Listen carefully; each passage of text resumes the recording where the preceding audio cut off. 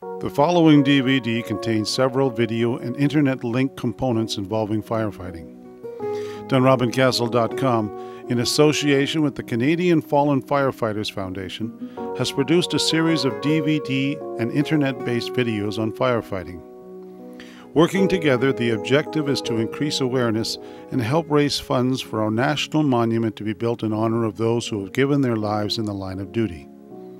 The DVD contains in menu form a special documentary featuring the memorial event held in Ottawa on Sunday, September 10, 2006. Following the documentary are a series of video components.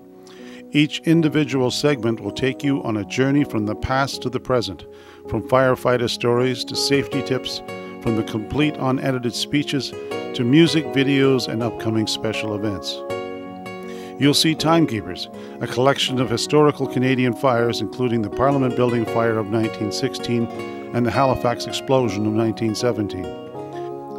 Firefighter Stories will feature a series of interviews with firefighters describing their experiences in the line of duty, and safety tips for kids will be advice from firefighters from right across Canada. Help support the Canadian Fallen Firefighters Foundation. Without question, the people who will always be there for you.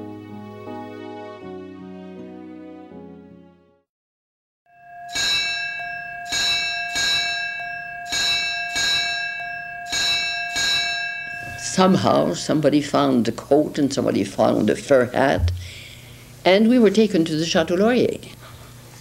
Mother was taken to the Chateau Laurier in another sleigh. I, my sister, and the two maids were in the first one. When we arrived at the Chateau Laurier, it was the full of the session, so there was no room.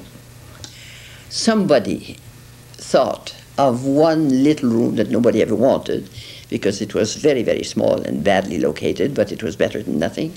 So we were taken there. Françoise, I can still see her, was on the bed, playing with her feet, 11 months old. She had not a care in the world. The two maids were petrified, literally petrified. And Mother was praying to all the saints she knew and a few she had not heard of yet. Of Mother, Dad, thinking of that. And I was looking out of the window, and I can still see that. The window was immediately in front of the tower that was then, the one that the present one is much higher, but there was one even then. And the Parliament was ablaze. I had never seen anything like that, needless to say, but there was I. And suddenly, I heard the strike of midnight, the 12th strike, 12 strokes.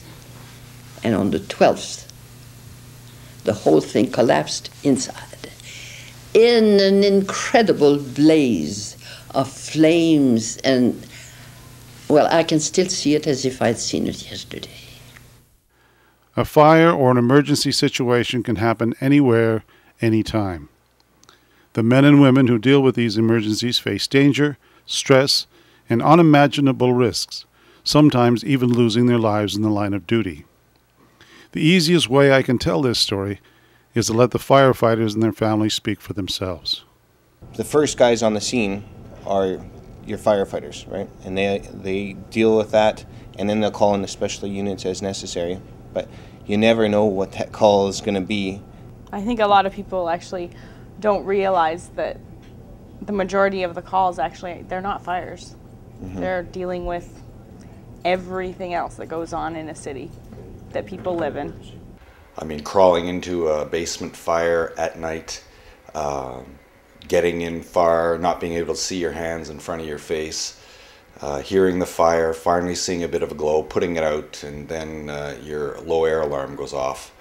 And you've got to get out. You've got about 4 or 5 minutes to follow your hose line over top of furniture, through, in one case, band equipment that we didn't even know we had crawled through, drums, guitars, everything smashed over. You don't know what you're going through, but you don't let go of that hose line until you're out of that building.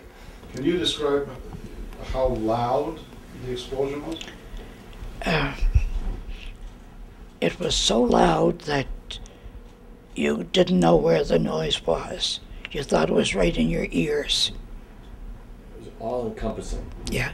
And they did say afterwards, after I grew up and found out, they said that many people were killed just by the noise in their ears. Must have been horrendous. And my uncle, who died there, didn't have one mark on his body, but they said it was the noise in the ears that caused it.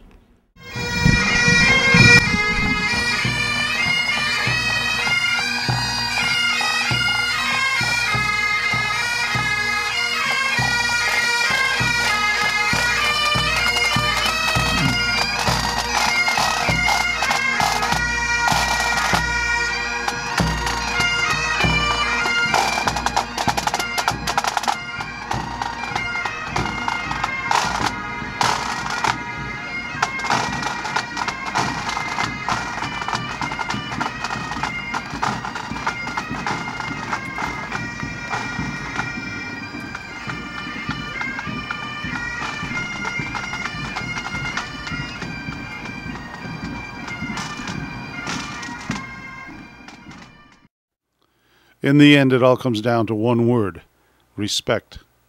A national monument is needed to show Canadians who these people are and the dangers they face every day.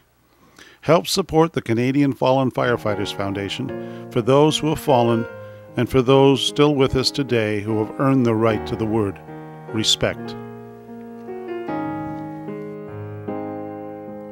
I once heard a story about a firefighter man.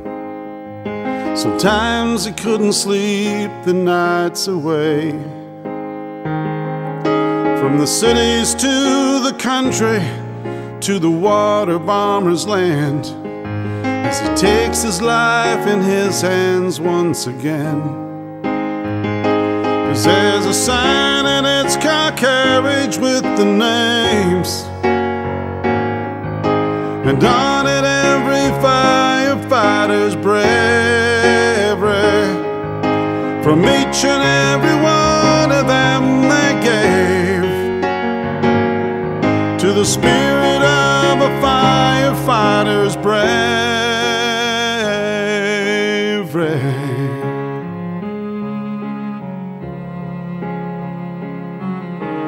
Bumper wagons, horses, the great Booth fire roared, and that big old building burned on down.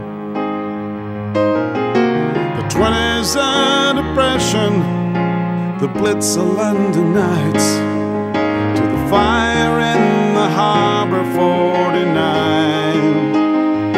'Cause there's a sign and it's called courage with the names, and on it every firefighter's bravery. From each and every one of them they gave to the spirit of a firefighter's bravery.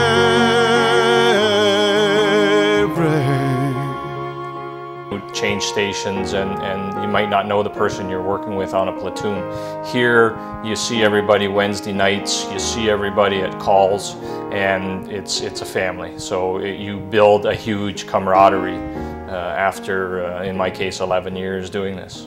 Je suis pompière et je m'engage avec fierté en l'honneur de tous ceux qui ont succombé devant moi. Un acte de bravoure inoubliable. From the 50s through 2000, a million voices called. When a family needed courage, they were there. And today the firefighters are still bonded into one. Stand ready to show how much they care. 'Cause there's a sign and it's called courage with the names,